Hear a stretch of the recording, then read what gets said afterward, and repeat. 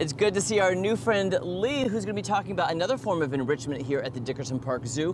What have you got for us? So another essential part of our environmental enrichment program is browse. And, yeah. So browse is all the leaves, branches, shoots, basically edible vegetation you can find in nature.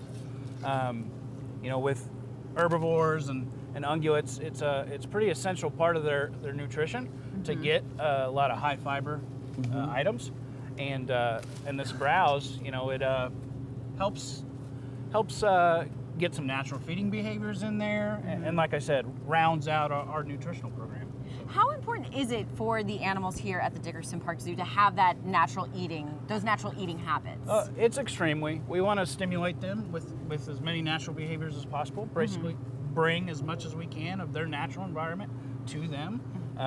You know, we can't grow enough trees inside the yard that'll satisfy. Right. Yeah, I was going to say they're going to be. Luckily, we live in a very abundant area and have a lot of resources on grounds that we use.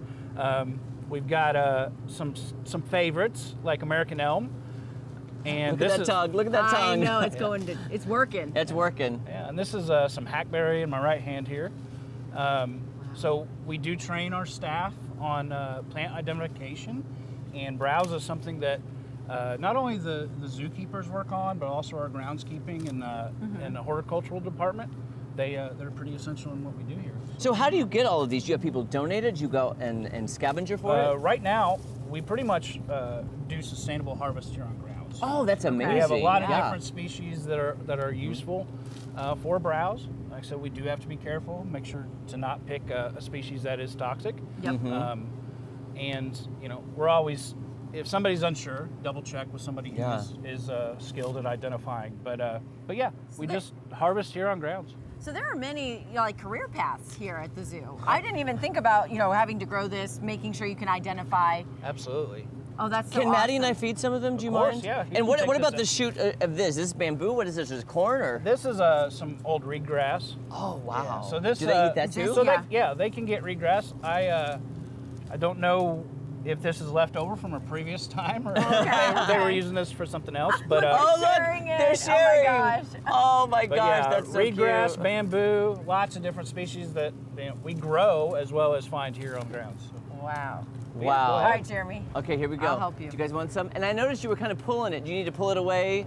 I just to make sure they don't just steal it and hog it for themselves. Oh, I gotcha. Yes. And I didn't even ask, do these giraffes all have names? They do. We've got Callie, Millie, Emma, the Jolly, and then our male who is not currently in the yard with them is Grady. Oh, okay. Okay. Very nice. And I feel bad giraffes for are this one. herbivores, right? Correct. Okay, so strictly plant-based diet. This is so much fun. Look, that one just devoured that whole branch, Maddie. She took the whole branch. Yeah. Wow. She's having fun. Is this their favorite treat? I'd definitely say it's one of. They get this feeding deck gives a lot of people the opportunity to feed them. They really do enjoy the romaine that they get up there. But when we have a really, really large event where they might get a little tired of the romaine, we switch over here to the browse. Sorry, I think he likes this one. I tried to give him that, but she's going to town, sorry. Wow. And they're really nice creatures. Like, they're very docile. Yes, exactly. For the most part, they, any animals out here still consider wild. Wild, and respect what they can do. But yeah, they're accustomed to being around us and being under the care of us. And yeah. There you go. Keeping them happy and And we've been talking a lot about, enrichment and, so why is it important for giraffes, to be, I don't want to say tested, but enriched, continuously kind of thinking on their feet, if you will? I think it's essential to every animal, even us. We want to challenge ourselves and be, using our brains.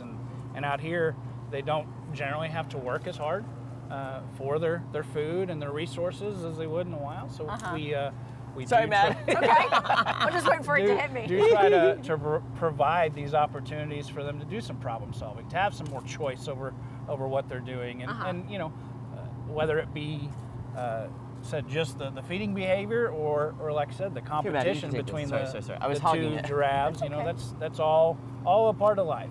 So. And is it true they need to? Do they sleep standing up or sitting up with their neck up? They ready, set. Oh, there you go. They are able to lay down. But okay. Yes, they're able to sleep standing up. Okay, ready? Oh, get it. You got it. Get it. There you go. Good job. Wow. Every time I think I've learned so much about animals, I learn even more. Like there's always something to learn about the way they are, their habitat, what they like to eat. This is so amazing. The Dickerson Park Zoo really cares a lot about the animals and conservation. Absolutely, I appreciate that. We do, very much so. Hi, babe. Well, I think, what is this one? Because she is very hungry. She is not even left. She cleared me out. She cleared us out. Yeah, we are out of leaves for the giraffes. They're moving on. Okay, wow, I'm gonna put amazing. It's right here, baby. Sorry. Sorry. We're done. Lee, thank you so much. Thank you. We have learned a lot. See, every time I see feel an animal, enriched. I feel enriched. Now, okay, every animal's been my favorite so far. I know.